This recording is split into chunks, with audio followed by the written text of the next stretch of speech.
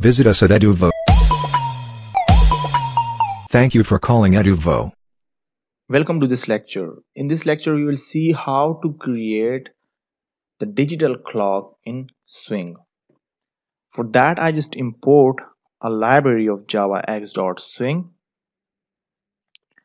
import java.awt, and import java.text, and then import java.util. Okay. For that clock, I just implements runnable. Okay, so I just implement this runnable here because it's inherit from the runnable. Here I just create jframe and means as a variable and create the thread which is t is equal to null. So when we just always create a image, so we just create the thread for it. So int hours which start from 0, then minutes which also start from 0, and then seconds which is equal to 0. Now a string and time string y is equal to empty string. Okay, so now I just create a button, so j button which is b, and here I just create a method for clock, and then I just write f which is equal to new j frame. So I just create a j frame here. Okay, now I just write t which is equal to new thread, and thread which is this,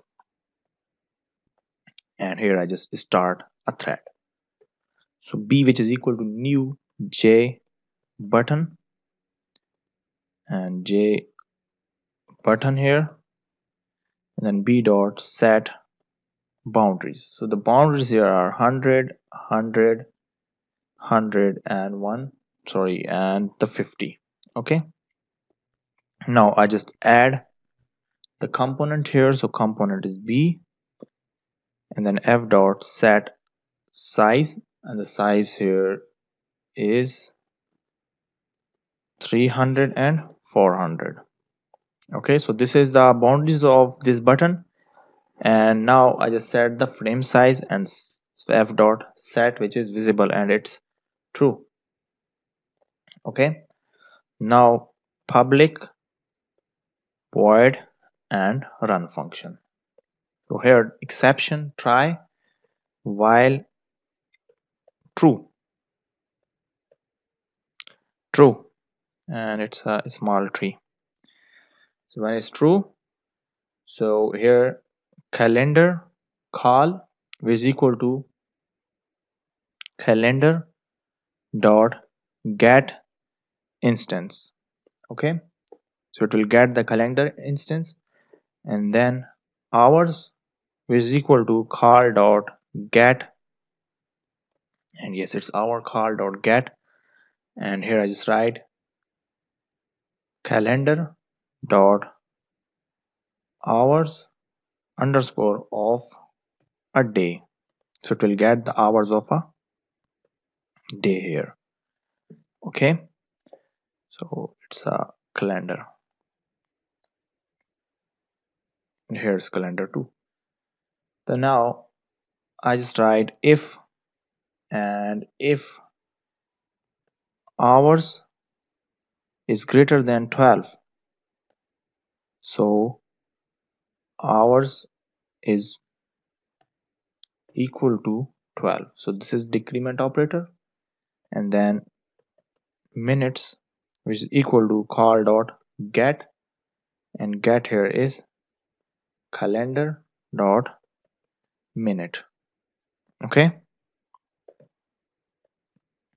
so it is calendar AR.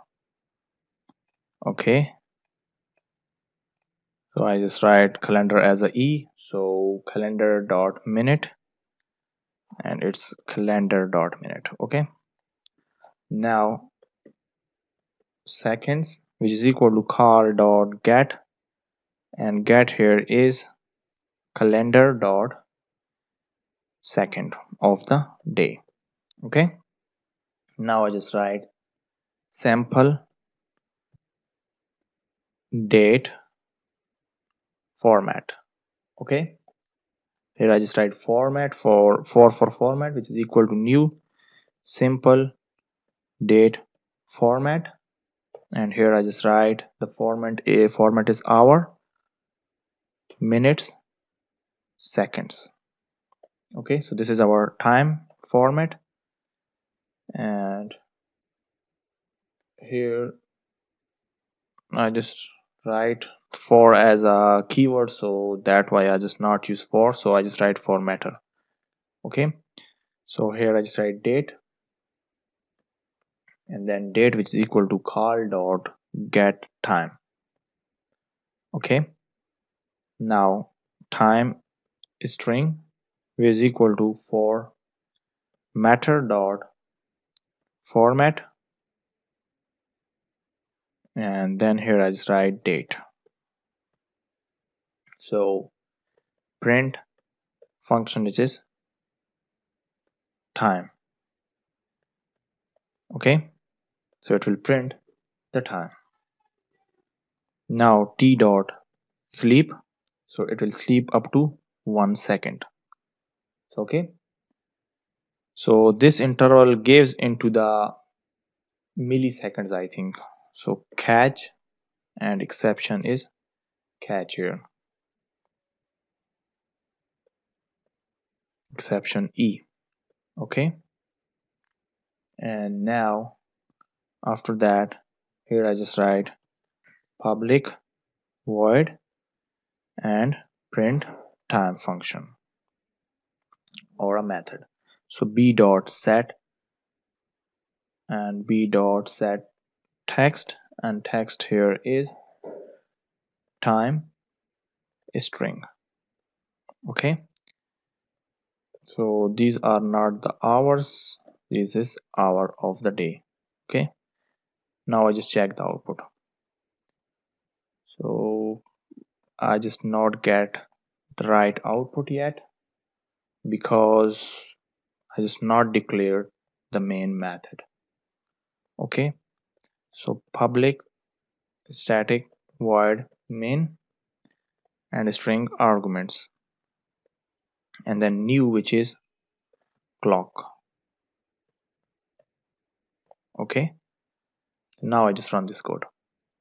So here you can see the time is shown to us on the frame. So this is a simple example of the digital clock in Java Swing. Thanks for watching this lecture. See you in next lecture. If you are looking for teaching stuff, education stuff, programming series, application, and Android development, coding skills, marketing skills, presentation skill, paid courses for free are available. Thank you for calling Eduvvo.